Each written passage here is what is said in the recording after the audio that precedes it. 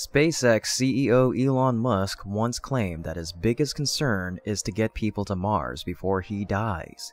He elaborated on his extremely ambitious plans to establish a sustainable settlement on Mars. 1,000 starships will be needed to create a sustainable Mars city, as the planets align only once every 2 years. That's why he has hastened the production of rockets, first of all, the Raptors.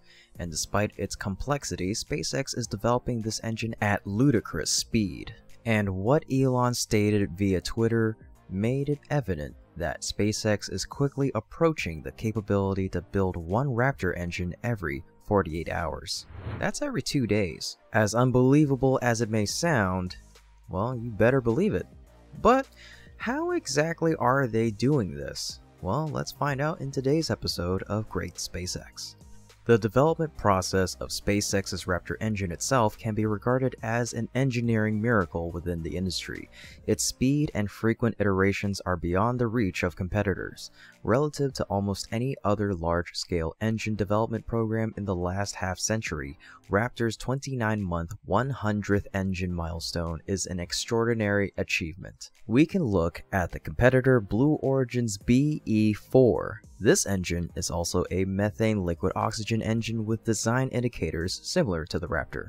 Full-scale BE-4 testing began 16 months before Raptor in October of 2017. But in the following 4 years, only 9 prototypes have been manufactured and tested. Meanwhile, as of May of 2021, SpaceX is now building more than a dozen Raptors, including prototypes and flight engines every month. So why is there such a gap in both companies' progress? In SpaceX's case, it's believed that their obsession with processes may factor in for why there is such a large disparity between the two private space agencies. Every single step of the manufacturing process is as optimized as the world's greatest engineers can possibly make it. SpaceX even had specialized 3D printers 10 years ago, specifying the shape of a tube, and no matter how complicated it is, the machine will perfectly replicate it over and over again. Although SpaceX's engineers love their 3D printers, not everything is printed via these machines.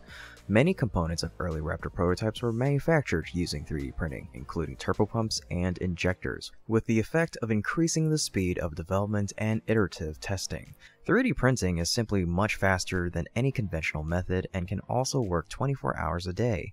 The most components that SpaceX can 3D print, the faster and more efficient their manufacturing process will be.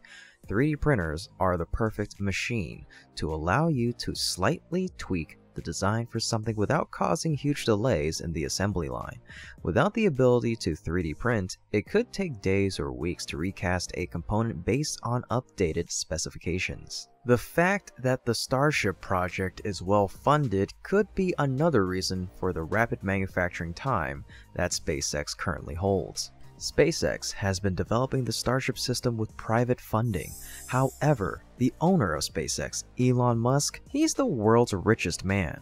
He has plans to dedicate as much money as he can to fulfill his desire. Last year, Musk shocked the world when he announced that he would be selling off his entire property portfolio and that he will own no house to focus on colonizing Mars.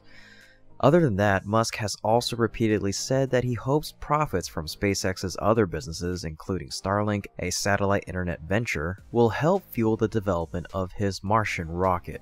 On the other hand, the company has also steadily raised funds from banks and venture capitalists in the past few years. SpaceX even raised $1.9 billion in its previous funding round in August of 2020. It has raised more than $7.5 billion in equity to date, and it really wouldn't be that hard for them to raise more if they needed it on top of that. SpaceX contracts also brought a large profit, especially the $2.9 billion lunar lander contract that NASA awarded to SpaceX in April of this year. But besides that, SpaceX isn't the only organization interested in this technology. Raptor itself is well on its way to full production, partly thanks to the US Air Force. Back then, from 2009 to 2015, Raptor development was funded solely by SpaceX.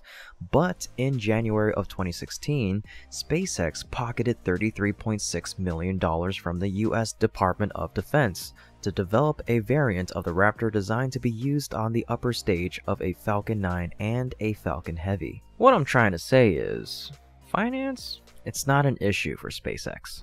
But we can't forget that Musk himself is also a decisive factor in this process. The president and chief operating officer of SpaceX, Gwynne Shotwell, who's worked with the iconic entrepreneur for more than a decade and a half, shared her experience. Why couldn't we just say 15 years? According to her, it's tough, but it's also inspiring. He's funny, and fundamentally, without him saying anything, he drives you to do your best. He doesn't have to say a word. You just want to do great work, said Shotwell. So I love working for Elon. I've been doing it for 16 years this year, actually. He pushes his teams to work on ambitious schedules. There's no question that Elon is very aggressive on his timelines, but frankly, that drives us to do things better and faster. The man even slept on the floor of the Tesla factory because he doesn't have time to go home and shower. Tim Dodd's video on Everyday Astronaut features an unpolished Elon Musk sweating in the early evening heat of South Texas, sleep-deprived, afflicted with serious back pain, uncaring about his physical appearance but always intense and obsessive. If you want more details, you can watch this video on the Everyday Astronaut channel. This is a great YouTube channel about space. You would have a serious case of FOMO if you did not follow their channel. Seriously, go ahead. I'll take like 2 seconds for you. Or you can just pause this video and go over there and check it out and come back. Don't worry, I'll wait. Ah, I see you're back. Cool. So, let's continue. The last reason we believe is related to SpaceX's philosophy of treating every failure as a compulsory step. During an interview for a 2005 article in Fast Company, the founder of SpaceX gave what has become one of his most enduring quotes. "There's a silly notion that failure's not an option at NASA," Musk said. "Failure is an option here. If things are not failing, you are not innovating enough." Under this approach to the design of Raptor, there is undoubtedly more accidents, but SpaceX is willing to tolerate some failure to go fast.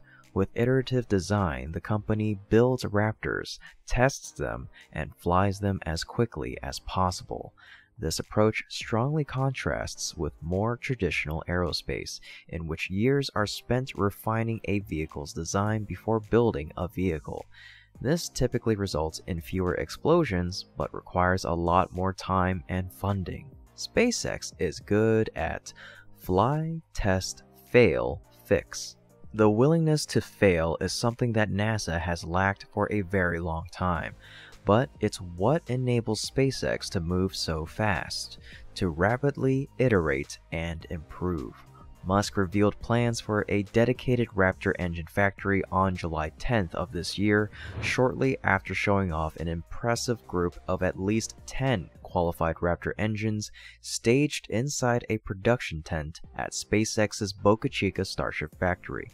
If all goes according to plan, that facility could also become the highest output rocket factory ever built, churning out hundreds of Raptor engines each year to outfit a vast interplanetary fleet of Starships and the Earthbound Super Heavy boosters that will send them on their way to Earth orbit, the Moon, Mars, and eventually beyond. By then, space colonization will no longer be just a mere pipe dream. And that's all the information we have for you today. If you enjoy what my team and I are doing and would like to continue supporting us in a huge way, you can become a patron through our Patreon link in the description below. Be sure to also give us a thumbs up if you think we did a great job on this video. Subscribe if you haven't already, and ring the bell so you won't miss out on any space and SpaceX related news. Everyone's support will give us the motivation to keep delivering quality content. As always, this is Kevin from Great SpaceX, here to thank you so much for what you've done for us so far. My team and I will see you next time.